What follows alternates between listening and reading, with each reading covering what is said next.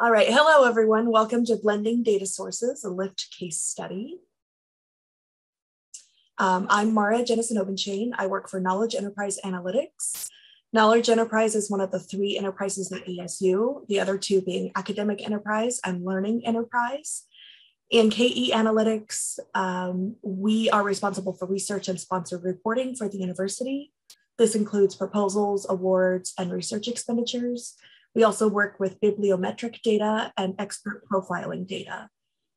Here you can see some fun things about me. And I was excited to learn that my colleague, Jamie, also plays trumpet. So Jamie, would you like to introduce yourself? Sure. Hi, everybody. I'm Jamie Burns. I also work in Knowledge Enterprise.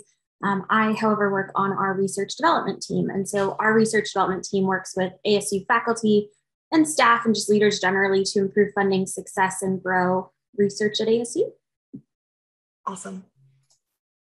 So this session, I think when we submitted the proposal originally, we said this would be primarily for data citizens and data apprentices. That is still true, but I also wanted to do a quick demo of the Tableau workbook setup itself, so that would be more appropriate for your data knights and data wizards.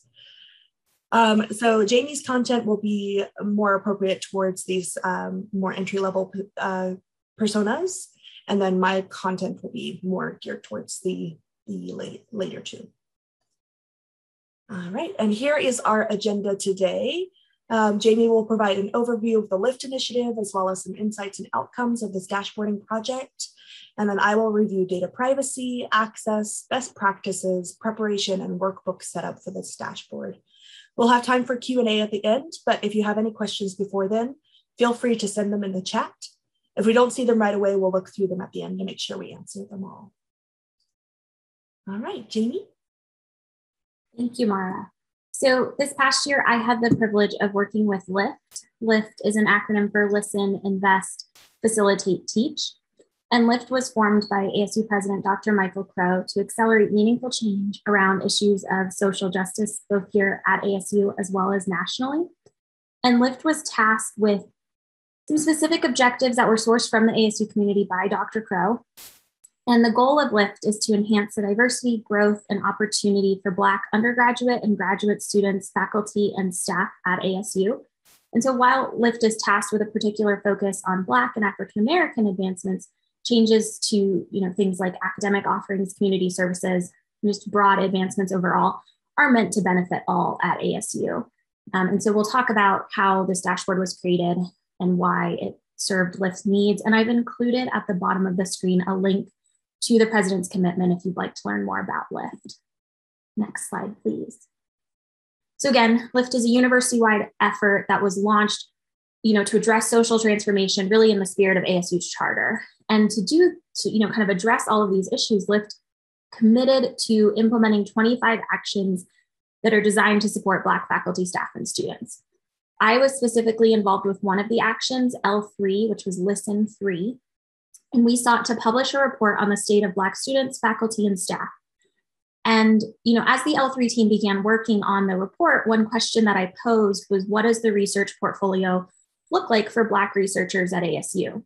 I come from a research background, I work in research development, and I thought understanding what research looks like for faculty today could help us make meaningful advancements. And so after posing that question to the L3 team and learning that it was of interest to more than just me, I emailed analytics and I was connected with Maura.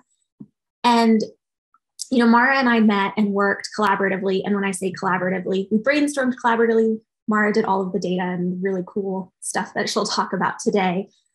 She's incredibly skilled at what she does. So she'll talk about the ins and outs of the dashboard, but I'll talk about kind of my role as a stakeholder and really as a communicator of the dashboard back to the L3 group. Next slide, please. So one of the benefits, again, of working with Maura was that she was willing to brainstorm with me. And so we initially met and I kind of described the goal I was looking for, kind of the outcome that the team really needed. And then Maura was really able to clearly articulate what was possible.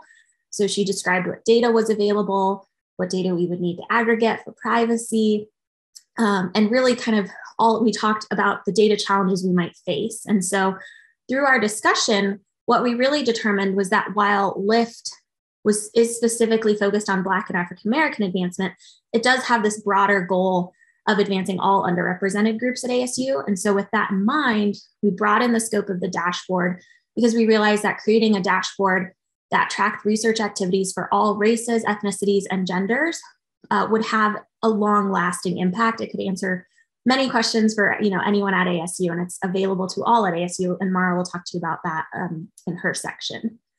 And so kind of one of the big benefits of actively participating in the brainstorming was that I really got to learn and understand what the dashboard was truly displaying. And so that was really crucial because then I needed to communicate that back to the L3 group. And so I was able to share kind of what the dashboard data meant, what conclusions could be drawn, as well as some of the associated challenges and then, parts of the data where there were just gaps. And so, for example, one of the challenges we faced was that oftentimes people identify as more than one race or ethnicity. And the HR data as it's currently collected has a checkbox for 2 or more races. But when that is selected by a participant responding to an HR, informational poll, they don't have to identify which 2 or more races they identify with. And so we knew that some under that 2 or more races category may identify as Black or African American, but we would not be able to discreetly access that group. And so we kind of came back together and brainstormed and realized that that was a challenge, but it didn't deter from our overall objective. We could still kind of see broad trends for different races, ethnicities, and genders.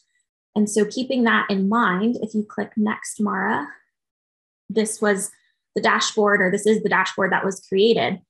And the dashboard tracks active employees at ASU aggregated by ethnicity, showing proposals, awards, and expenditure recognition. The dashboard is filterable and sortable by fiscal year, fiscal quarter, home college, and employee classification. Next slide, please. So one of the great features of the dashboard is that it not only provides the data that you saw on the first screen, but it also visually organizes the data, which I really like because it was very easy to show trends with having these really, really nice visuals. And so just as a little kind of appetizer, I want to share a bit about what the dashboard revealed. So we saw a distinct difference between ethnicities when it came to proposals and awards. The data is categorized by rate per person, and that was really smart of Maura to do because it evens out the difference between number of faculty who have identified as one particular race or ethnicity or another. And so the data indicated an outcome showing a higher dollar rate per person among Asian and white faculty. However, it doesn't clearly identify underlying causes. So we can see a distinction, but we can't assume why a differentiation exists. To answer that question, the LIFT team has to do a bit more analysis to determine, if, for example, there are differences in access to resources, time commitments, or really anything that might play a role in proposal and award outcomes. Next slide, please. And so while at the aggregate level, there's a large gap indicating, as you can see, that a lot of progress is still needed. When you look at particular races and ethnicities and genders and you examine them discretely, progress can be seen. And so displayed on the screen is the recognition for those who have identified as Black or African American or Hispanic and Latino. And really what you can see is that both of these groups over the last 10 years have increased their recognition. And so, we're seeing progress. There's still a ways to go, but this is a really good way for us to be able to track where ASU is at, where ASU has been, and hopefully change where ASU is headed. And so with that overview of the LIFT initiative and the outcomes of the work, I will hand it to Maura, who will talk about how she created the dashboard and what data sources she had to blend to really be able to answer this unique question posed by LIFT. Thank you, Jamie. Okay, so anytime you're creating a dashboard, the first thing you want to start with is your data privacy. So there are 2 different sources that we're blending together for this dashboard. We're using HR data, which includes personally identifiable information and demographic data, and we're using sponsored recognition data. HR data are restricted with different permission levels. There are 2 HR schemas in Redshift, and within these schemas, there are permission levels to help protect the data. Knowledge Enterprise also sources some HR data into our server for reporting purposes. So for this dashboard, I did not need to do a cross-server connection. We've recently added some sponsored data into the Redshift server. Here are the tables that are in the Redshift server. I hope you all attended Hans's presentation yesterday. I did a quick walkthrough of some of those tables. In this dashboard, I used proposal recognition, award recognition, and expenditures recognition from our data, which is updated monthly. One thing to keep in mind when working with demographic or sensitive data like gender and ethnicity is to view the data in aggregate so that the data cannot be tied back to a single individual. In our query, we're including IMPO ID or affiliate ID only for the purposes of cross-checking the data. The ID will not be shared in the published workbook. So try not to focus on the individual, but instead focus on a group of people. So workbook access. All ASU faculty and staff have access to the KE Analytics reports. If you've never logged into the Tableau server, you may need to request access. So you can email us at keanalytics@asu.edu. There are a few reports that are project-specific or department-specific reports, and these will have restricted permissions. So when you go to our website, you can search for the reports published by our group. And this is where you'll be able to find the Lyft dashboard. You'll just type in here report title. You can type in Lyft and click apply filters, and it'll pop up in here for you to click on. So best practices when blending data sources. Whenever you're blending two data sources, your first step is to identify your primary keys and secondary keys, if applicable, between the two sources. In this dashboard, our main source is the employee population from the HR data source, joining into the recognition tables as our secondary data source. Our primary key in the employee data is the IMPO ID, also called the affiliate ID. We will use this primary key to join into the recognition tables, which are at the grain of investigator. You'll see I have job indicator highlighted here. We are limiting the employee data to primary job only by setting this indicator to equals P. This is because some employees will have secondary jobs, and we don't need that data for this report. So in HR data tables, the individuals are employees, and on the recognition tables, they are investigators. Since we are limiting the employee data set to one record per employee, the relationship is one to many. One employee to many recognition results. On the recognition tables, you will have multiple results for one proposal number or one award number, which is why we will not be using it as a primary key this year. Instead, we are using the investigator affiliate ID. That is the connector here, and that will become the foreign key. Another best practice is to account for null values. In this report, we're including all employees in our selected employee classifications, whether or not they have recognition. Since our database only includes departments and centers that have been validated in the Enterprise Research Administration System, ERA, and or have some sponsored activity, some units will return null values as the home unit for the employee. So in this case, I'm replacing the null value with their payroll unit so that we don't have a null. Excuse me. Okay, data preparation. So this is where the bulk of the magic happens, really, is behind the scenes, the data preparation. So the recognition tables are updated monthly and include everything up to the date that it was updated. When querying and reporting from these tables, we need to make sure to limit the results to only the data through the end of the last full month. Pardon me. I have a bit of a scratchy throat this morning. So for example, if the data were updated on October 18th, the first 18 days of October should not be reported on as a best practice. Here you can see when creating my join, excuse me, I have these backwards here, sorry. When creating my join my join for the fiscal years, I'm limiting each to the last full month of reported data. So that's this where the date month key is equal to the reporting close end of month. So that limits it to the last full month of reporting. On the previous slide, I mentioned I'm limiting the employee population to only primary jobs. So in addition to that, I'm also limiting to academic professionals, faculty and administrator, and classified and university staff. This report does not include graduate research assistants, postdocs, or student workers. Here I am giving coded fields descriptive names that will be more meaningful to the end user.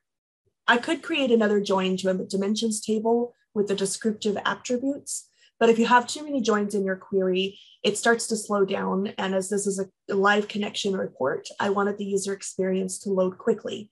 So this query contains approximately 3 case statements to replace coded fields with their descriptive names.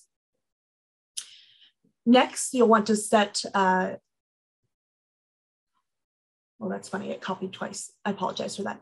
You'll want to set appropriate parameters in your where clause.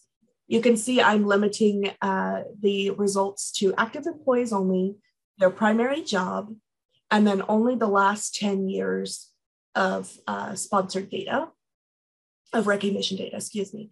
These parameters will help keep the results manageable in the data connection and meaningful for the report viewers. Once your query is ready, I always like to cross-check my data using the monthly research and sponsored projects pivot table that is published each month on our website. I do this by selecting an IMPL ID from the first few rows of results in my SQL query and enter it into my where clause, rerun the query so I get just their number. And then using that IMPL ID, open the pivot table in Excel and filter the investigator with this ID. With the rows in the pivot table matching the query, I can then check that my numbers for recognition match. So usually I like to pick someone who's pretty out there, like Josh LeBaire, he's the director of the Biodesign Institute. So that way I know that he has some recognition that I can compare and make sure that the numbers match. Okay, so these are some questions that you'd ask yourself when creating a new Tableau workbook report. Which kinds of data would work best in what kind of visualization? So tables are generally best if you want to be able to look up specific information or if values must be reported precisely. Graphs are best for illustrating trends and making comparisons. Line graphs are used to track changes over short and long periods of time. And when smaller changes exist, line graphs are better to use than bar graphs. Line graphs can also be used to compare changes over the same period of time for more than one group, which is what we do in this workbook. The bar and the column chart can be used either way. However, the column chart is better to use in the case of making comparisons, while the bar charts are better in use cases where the data is the data represented is a lot or the labels are lengthy. So for example, if the name of a college is 100 characters long, it's probably going to be very hard to read in a vertical vertical bar chart label. So you want to tilt the axes so you can read it across. So now I'm going to switch over to my Tableau screen, and I'm going to do a quick demo on how to set up a table, how to set up a bar chart, and how to set up a line chart. I'll also talk about the calculation that I used to create the proposal dollar rate per person, and that translates into award rate per person as well. Okay, so here I am in my Tableau workbook. I'm already connected to my SQL query that I created for this dashboard. So first I'm going to set up a table, and I think I'm going to do that by, let's do ethnicity. So I'm just going to drag my dimension into my row. I timed out the connection, that's fun. Okay, so now I have my ethnicity groups here in my rows, and I'll go ahead and also drag gender as another dimension into my rows. Now you'll see each ethnicity is then broken down by the 2 genders that we have. There is a third where it's, if someone chooses not to select female or male, it comes up as unknown, just to throw that out there. Okay, so now I'm going to pick, let's see, fiscal year, because that's a good dimension. And so this is interesting. So right now, Tableau says fiscal year is a date, so it's going to say it's a measure. So watch what happens when I drag it to the rows.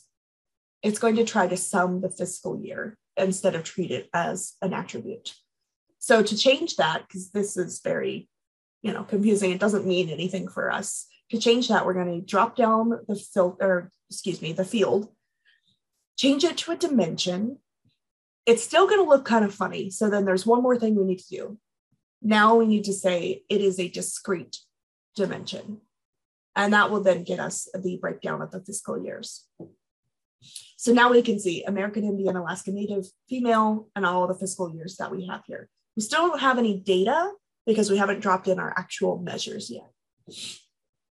So now I'm just going to take, let's see, awards, count, and recognition. So I'm going to drag these here. And instead of dragging to the rows like I normally would, I'm going to drag it to where the ABC is, because that's going to drop it in as a measure or a mark, as Tableau calls it. Okay, so here's now my award count for each year of women in this ethnicity category, and so on and so forth. And let's also take awards rec. So I'm also going to jump it right here. All right, and now we've got awards count and awards recognition. I'm just going to expand these columns a little bit so you can read it a little bit better. And I'll go ahead and expand this one too. All right, that looks pretty good. So now you can see the awards count for fiscal year 12 and how much the recognition was for. Keep in mind, recognition means the dollar amount that a person, an investigator, was recognized for. It is not actually the total amount of the award itself. So just keep that in mind. So if you're looking at award data and proposal data as well, recognition can get a little, but it have differing numbers from the actual award amount. Okay, so now we can see that we've got our nice table, but I think it'd be really nice if we had a total at the very bottom here. So I'm gonna go ahead and go up here to analysis, totals, and show column grand totals. Is it not there? There it is, okay. It was hiding from me. So now we have our grand total. Here's all of the award counts for all ethnicities, all genders, for all fiscal years. So 38,000 award count. And for, what is that, million, billion? 4 billion in award recognition over the last 10 years. So that's pretty cool. Keep in mind, this does not include postdocs or GRAs who do occasionally have some recognition. It doesn't happen often, but they do occasionally. So it will be slightly smaller than the monthly pivot table, just for that. Okay, so that's how to set up a table. And then of course you can format this to make it branded the way that you would normally do it. So now I'm going to show you how to set up a bar chart. And before I set up my bar chart, I'm actually going to discuss the awards dollar rate calculation. So this is a calculated field in Tableau. And the way I set it up, we'll go to describe to show you. It is the sum of the recognition, award recognition, divided by the distinct count of employee ID. And that is why I left the employee ID in the query, because we're not actually publishing the ID itself, but we need the count of people in order to get this dollar rate, so the rate per person. So it's really easy to create these calculated fields. I'm just going to go to awards rec dollars, and I'm going to go create calculated field. It's going to just dump the field in here, but we're going to go ahead and call it something. So I'm going to call it rate example. And all you're going to do is the calculation I just showed you. So sum of award rec dollars, parentheses, divided by the distinct count. So that's count D, and it shows you here, if you hover over the expression, it'll tell you what each calculation expression means. Count D of the employee ID, employee ID, and that will get you the distinct count of people. So now we've got sum award rec divided by count D. Okay. And just to make sure that these two are the same, I'm going to take my awards rates, drop it in here. Should just give me a number. Yep. And I'm going to take my rate example and also drop it in here into my marks. And let's see. Yeah, they're the same. So the rate is now calculated. Now, the cool thing about calculated fields is because they are a calculation and not just a number, if they will then change when you start to put in your rows and your columns, just like a pivot table. So now that I have my rate per person, I want to go ahead and let's do ethnicity as the color, because we're going to start to create a bar chart with this. So now we've got some numbers. That's kind of cool. Okay. We need to then make this a bar. Let's see if that, if that didn't do quite what I wanted, size. Okay, so now we're getting somewhere. We've got little bars here. We need to do some sort of column aggregation. So let's do fiscal month. Did I do fiscal year or fiscal month? I don't remember which one I dropped. Fiscal year. So again, it's doing that sum thing. We don't need it to do it. So let's just change it back to a dimension. And then to discrete. Okay, this is starting to look a little bit better, but now it looks kind of flopped on its side. So let's pull fiscal year down to the rows. Okay, we're getting somewhere. We're getting somewhere. Now, if you're at this point and you're like, oh, this is not working the way I need it to, and you kind of want to figure out, how do I make this, how do I flip it on its head? You can go to show me and click on one of these charts. So for stacked bar charts, and it will automatically reformat it for you, which is super handy. So you're not just poking around in Tableau trying to figure things out. Okay, so now we've got awards dollar rate per ethnicity per fiscal year. And this is a cool way to compare per fiscal year, but this is not quite what I was looking for. I wanted to compare the ethnicities per fiscal year. So instead of fiscal year being on the columns, I'm going to take it and drag it to my filters pane. And I'm going to select all for now, just because I want to get it off my columns. And then on your filters pane, go up here and say show filter. That will then allow you to see the filter itself on the side view. And then you can say, okay, I'm just going to look at one at a time. So I'm going to change this to a slider. And now we're looking at one fiscal year at a time. So I'm going to go up to my 2022. You can just drag it all the way over. And now how do I unstack these? Okay, well, I'm going to take the lazy way and go to show me again. And let's see if it will let me restack. Oh, here we go. Okay, so now I need to flip it again. So we're just going to flip these here and flip those. Okay, and now my colors went away. Oh no. So now I'm just going to drag my ethnicity back over to my marks, and I'm going to hover it over color.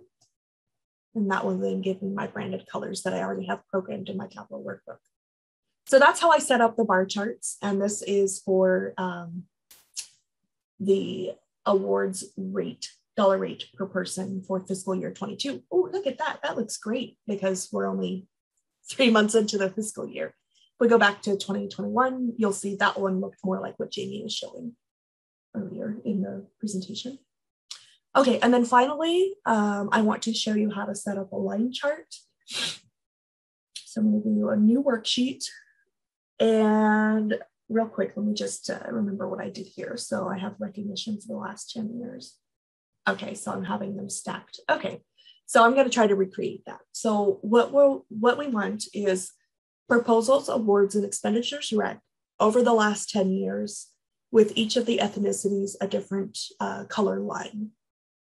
So let's see if we can do that. We're going to go proposals rec, awards rec, expenditures rec, and I'm just using my control key on my keyboard to select those.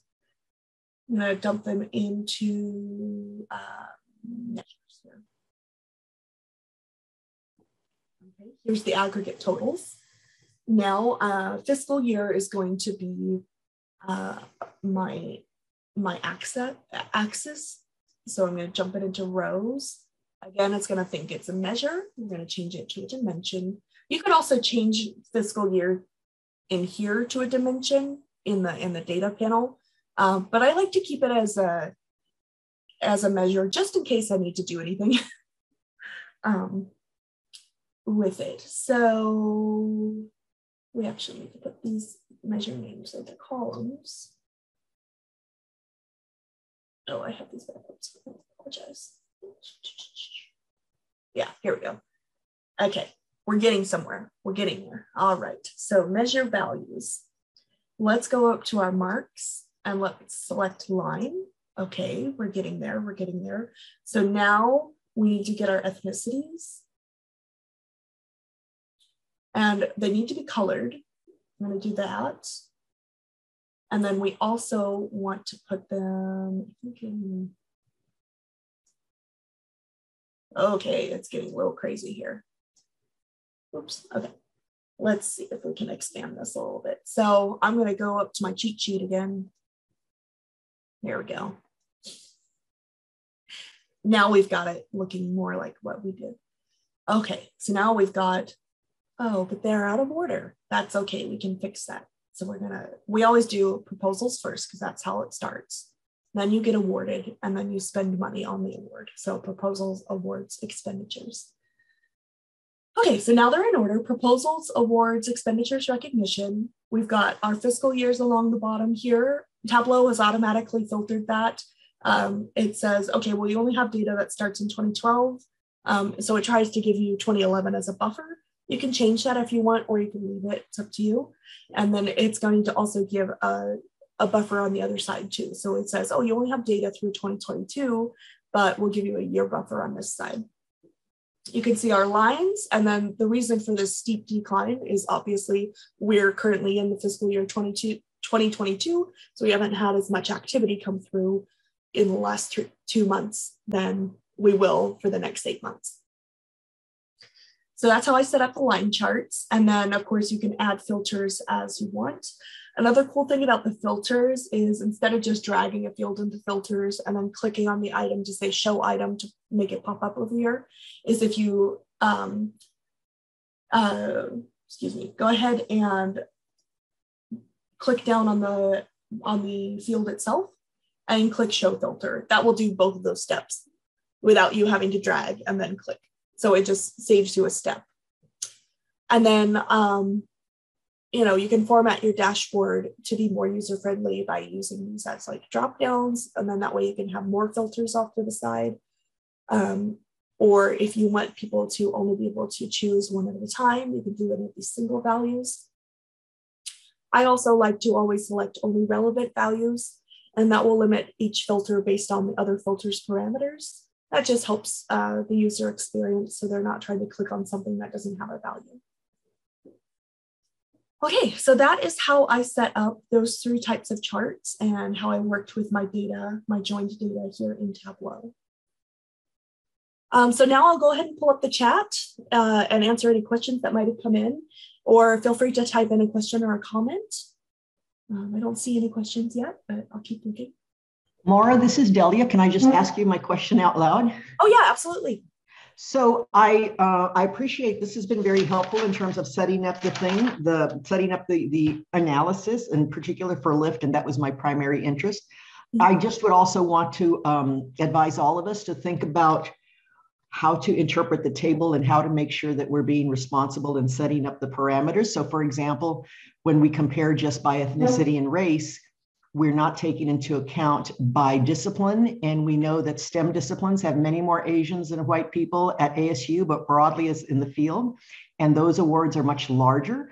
So it would make sense for us to take into account what is the field of discipline for the individual. So I hope a report like the one you presented and did for on behalf of LIFT doesn't stop at that level of just gross measure or gross dividing it up by ethnicity and race, but really takes into account what goes into these proposals. Absolutely, Delia. Thank you for that. We did, as we discussed this with LIFT, talk about some of those things like discipline, things we can't even measure, time commitments to other, activities, mentoring. So there were a lot of factors that the data didn't show, but that we did talk about with LIFT to make sure that we were being very responsible in what the data was and what it is not. Right, but those things, things you mentioned aren't really things that we capture in data, but what we do have in data are the fields and the disciplines. And so responsibly, that's the way we should be reporting it, even if it's just being used as an example, like for this session. Otherwise, it gives people the impression that, oh, these groups really are far behind, but it's not a fair comparison. So that really is my concern here. But again, I think this is wonderful. This is a great set of tools, and I love that we have you all as resources to help with these types of dashboards. Thank you.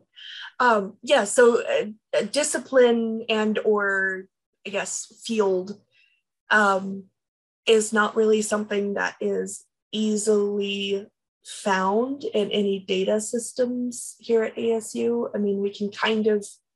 But we know what college the investigators are in. Oh, sure. Yeah. So they're in engineering versus in literature or in English.